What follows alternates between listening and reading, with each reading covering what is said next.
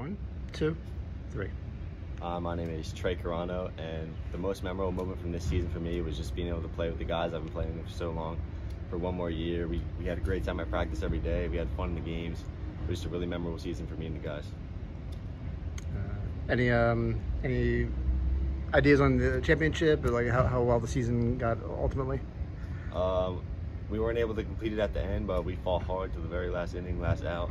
It was just a blast being out there with these guys every day and just being able to be around them.